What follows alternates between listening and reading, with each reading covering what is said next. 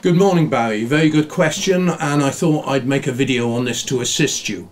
Not only on this Baumatic heat pump tumble dryer will I go through the workshop manual with you to assist you in gaining access to the capacitor, but I'll also go through the error code procedure and diagnostic mode on this machine just for other people in the future while I'm making this video. First thing we need to do is have a look at how to gain access to the capacitor, and I'll put links in the description below to anything that I think is relevant, and also for the part for your tumble dryer. So let's go through to the workshop manual. Baumatic firstly is manufactured by the Haier Group, which is basically Hoover Candy. They've been taken over by Haier now. The workshop manual is a pretty basic manual. It only shows you the layout of the machine. So the first diagram that comes up is basically how to take the lid and cabinet assembly apart and listing the part numbers for these. These part numbers that you can see on the screen here are only part numbers leading you to the part list, which will then give you the full part number for your machine, and that will be up on the screen in a minute as well.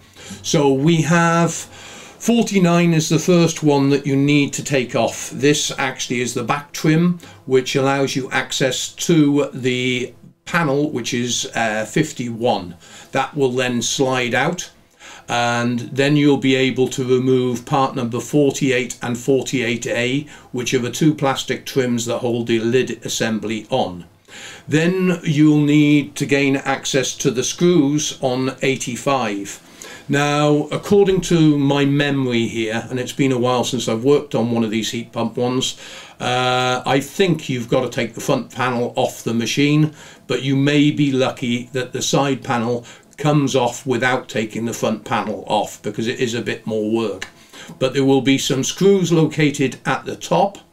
There's also a couple of screws behind the facial panel at the front of the machine, and there's also some screws at the bottom behind the condenser plate.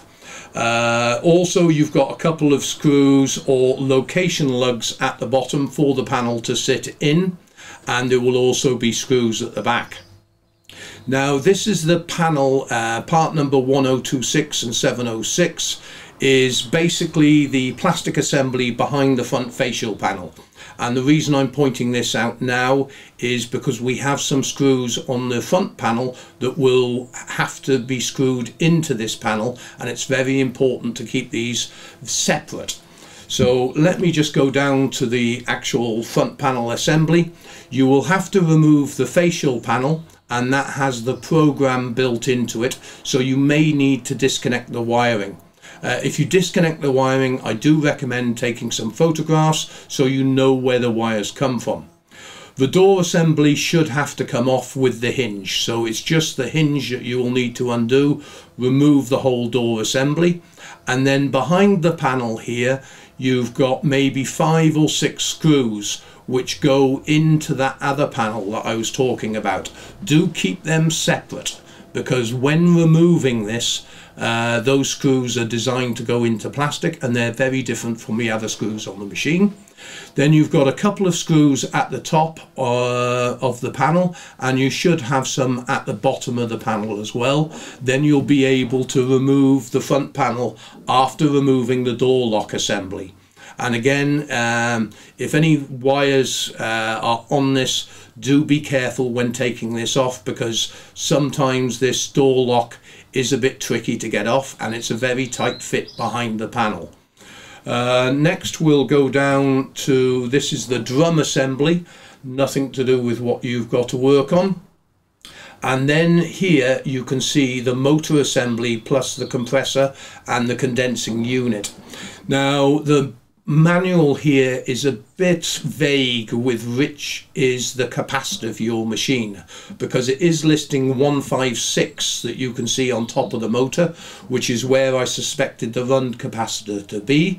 But when I looked in the list of parts, which I'll show you in a minute, it didn't explain or didn't have listed that part number. So 156 is not listed, but when we go into the next diagram, you can see 868, which is actually showing as a capacitor as well. And when we go into the parts list, you can see 156 is not 176 is not visible, but 868 is actually showing on the system, and that is 868 run capacitor, and that is part number 41043444. I'll put a link to that capacitor and also the size of the capacitor up on the screen in a minute for you.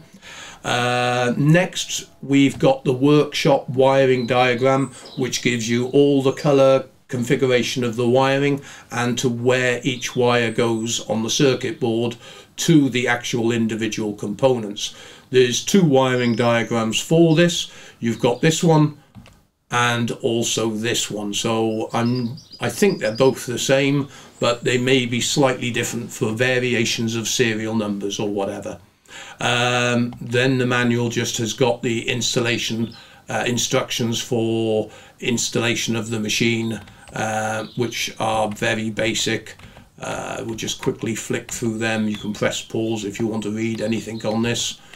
There's only 38 pages. But what we want to go into now is the diagnostic procedure. But I just thought I'd pop that all up on the screen for other people.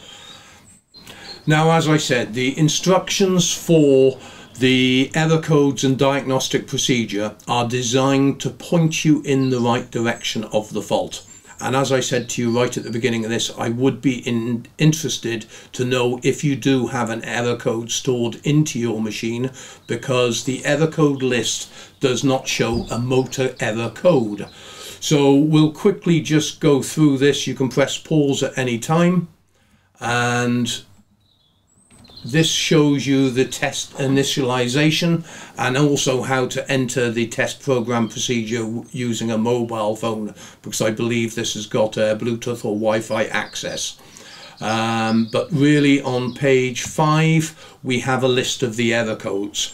Now the error codes point you in the direction of what the fault is, like error code E03, then you've got E05, which is an NTC sensor fault or a heating fault.